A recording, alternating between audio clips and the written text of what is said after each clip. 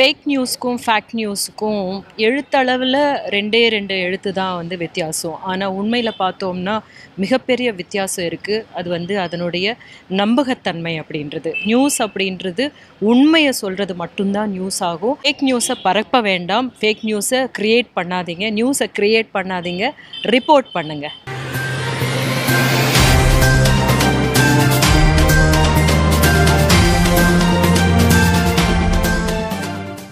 நாடு முழுவதும் இன்று பக்ரீத் பண்டிகை கோலாகலமாக கொண்டாடப்படுகிறது. இதையொட்டி நடத்தப்பட்ட சிறப்பு தொழுகையில் லட்சக்கணக்கானோர் பங்கேற்றனர்.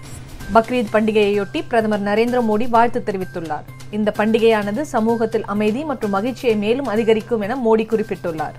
காஷ்மீரில் தொழுகைக்கு வந்தவர்கள் சில இடங்களில் போராட்டம் நடத்தினார்கள். கல்வீச்சு சம்பவமும் நடைபெற்றதால் பக்ரீத் தொழுகைக்கு பிறகு மீண்டும் 144 தடை உத்தரவு பிறப்பிக்கப்பட்டது. ஹைதராபாத்தில் உள்ள தாஜ் பஞ்சாரா நட்சத்திர ஹோட்டலில் 102 நாட்கள் தங்கிவிட்டு பாதி பில்லை கட்டி மீதி பில்லை கட்டாமல் ஓடிய நபரை போலீசார் தேடி வருகின்றனர். ராஜஸ்தான் மாநிலம் ஜெய்ப்பூர் அரச குடும்பத்தை சேர்ந்தவரும் பாரதிய ஜனதா பெண் எம்பியுமான தியா குமாரி நான் ராமரின் வம்சாவளி என்று அறிவித்துள்ளார். நடிகர் ரஜினிகாந்த் நல்ல தலைவராக இருக்க வேண்டும் என்று நாம் தமிழர் கட்சி ஒருங்கிணைப்பாளர் சீமான் தெரிவித்துள்ளார். சுரண்டை அருகே சூறைக்காற்றில் அரசு பஸ்ஸின் மேற்கூரை திடீரென பெயர்ந்தது. இதனால் பயணிகள் அதிர்ச்சி அடைந்தனர். சிறந்த செயல்பாட்டுக்கான முதலமைச்சர் விருதுக்கு சேலம் மாநகராட்சி தேர்ந்தெடுக்கப்பட்டுள்ளது. இதற்காக சுதந்திர தின விழாவின் போது சேலம் மாநகராட்சிக்கு ரூபாய் 25 லட்சம் பரிசு வழங்கப்படுகிறது. தென்னாப்பிரிக்காவில் பள்ளி மாணவர்கள் சுற்றுச்சூழல் வீரர்களாக நியமிக்கப்பட்டு பருவநிலை மாற்றம் தொடர்பான சமூக பணிகளை தீவிரமாக மேற்கொண்டு வருகின்றனர். அணு ஆயுத போரை தூண்டுவதாக நடிகை பிரியங்கா சோப்ரா மீது பார்வையாளர் பகுதியிலிருந்து பாகிஸ்தான் பெண்மணி குற்றம் சாட்டினார். ரஷ்யாவில் அரசுக்கு எதிரான போராட்டத்தில் சுமார் 60,000 பேர் திரண்டதால் மாஸ்கோ நகரத்தின் மத்திய பகுதி குலுங்கியது.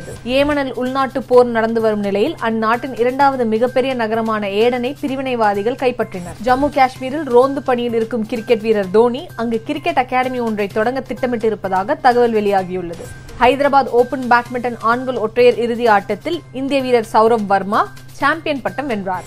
வெஸ்ட் இண்டீஸ் அணிக்கு எதிரான ஆட்டத்தில் இந்திய அணி வீரர்களின் பந்து வீச்சில் 59 ரன்கள் வித்தியாசத்தில் இந்தியா அபார வெற்றி பெற்றது. TNPL கிரிக்கெட் போட்டியின் முதலாவது குவாலிஃபயர் ஆட்டத்தில் சேபாக் சூப்பர் கில்லீஸ் அணி திண்டுக்கல் டிராகன்ஸ் அணியை 5 ரன்கள் வித்தியாசத்தில் வீழ்த்தி இறுதிப் போட்டிக்கு முன்னேறியது.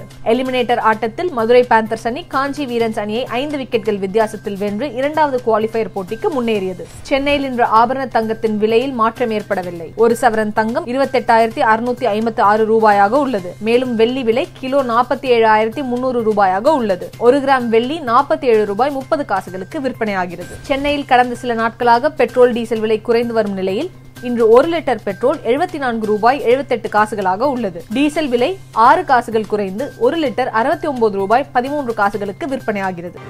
மேலும் செய்திகளுக்கு மாலை மலர் இணையதளத்தில் இணைந்திருங்கள். நன்றி, வணக்கம்.